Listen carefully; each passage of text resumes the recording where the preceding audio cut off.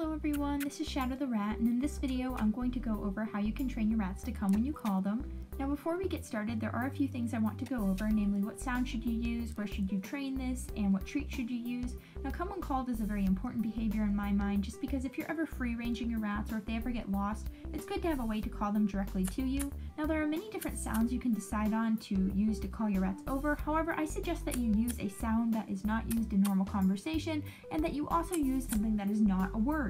Now the reason that we want to use something not used in normal conversation is because if you use something that's used in normal conversation, your rat is already going to be desensitized to that word. Since they hear it all the time, they're not going to assign any sort of important meaning to it, meaning that even if you do condition them to come over when they hear that, over time they're again going to learn that it doesn't have any sort of significance and they're going to stop responding.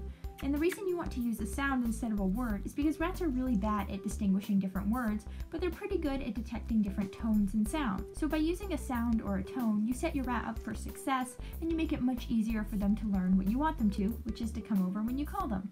And the area you should train this in should be a very small area at first because you want to condition the rat to associate the noise that you're making with the treat.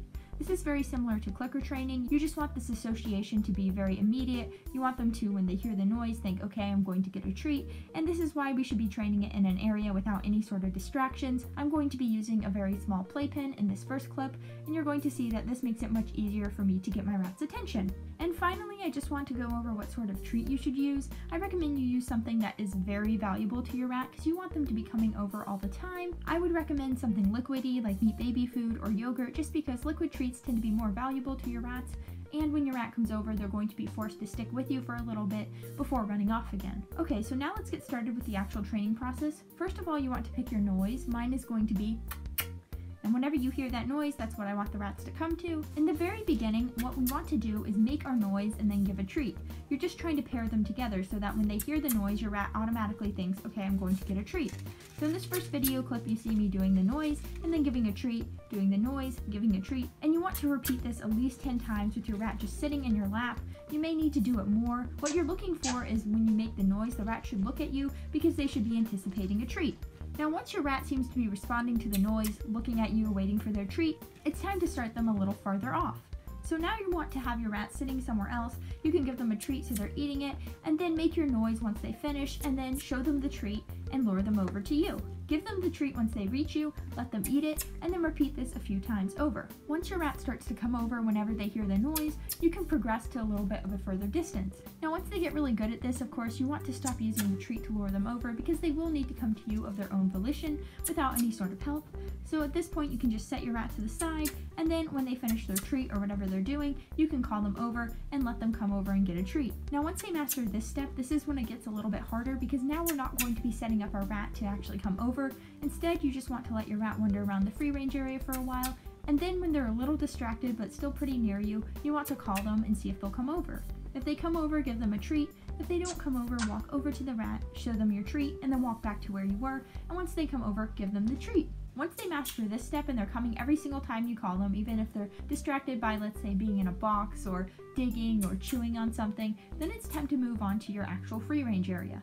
Now my free range area is just a giant playpen. However, what I do is I kind of repeat the same process. I don't go back to the start where I lure them over. However, I do call them when they're close to me, and I make sure that they're still pretty close and not too distracted because I want to set them up for success. Now you might find that your rat regresses a little bit in this area just because they aren't used to coming in such a huge area.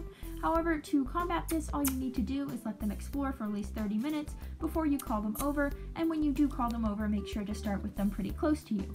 Then build up to distance until you're able to call them from anywhere in the room or your playpen or wherever you're free ranging them, and they'll come pretty much all the time.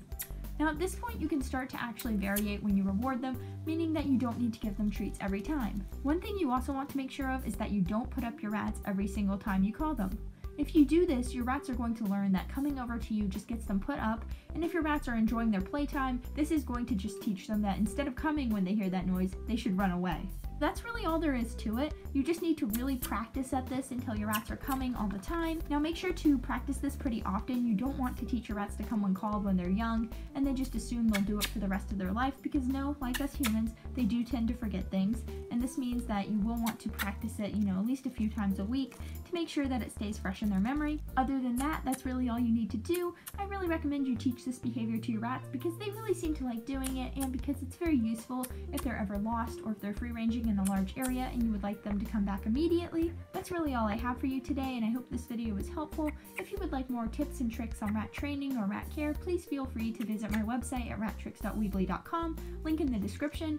Other than that, I hope you have a wonderful day, and I hope to see you next time. Bye!